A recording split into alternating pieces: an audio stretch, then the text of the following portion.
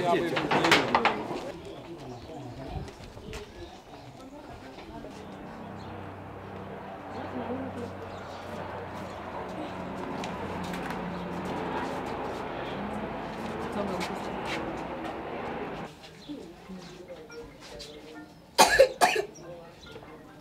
is my son Joshua from Precious Talent, the school that has just collapsed.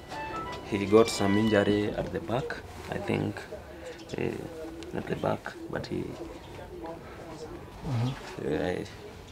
still feels a lot of pain. And this is Tracy. You can see he got some injury here. I think you can see. Yeah, I have 4 kids in that school.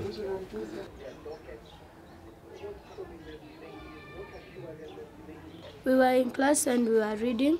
We had pupils and teachers screaming, and the class started collapsing.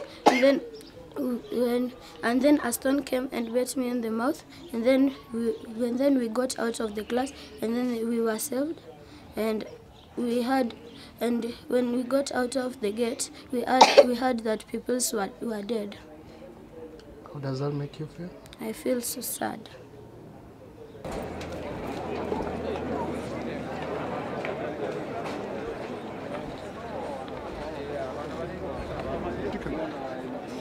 So if this chicken wire, I can break it with my, this is where it came from. So it's sad, the addition that's needed, but I'm not going to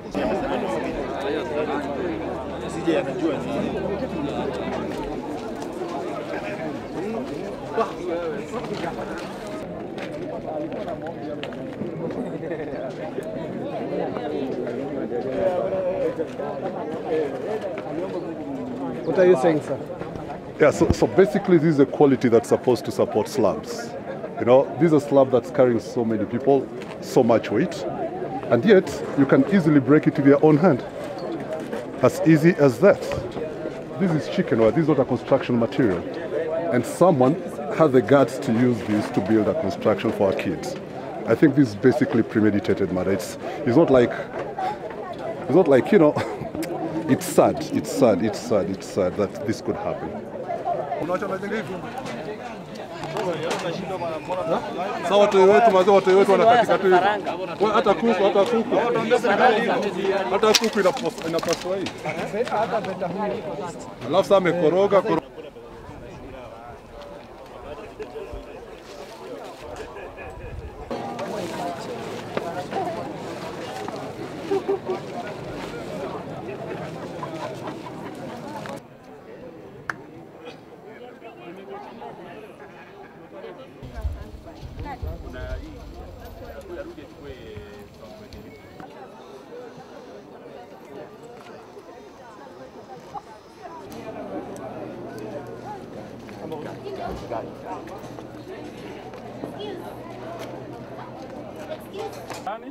Kwanza nianze na kuitisha listi ya watoto wote.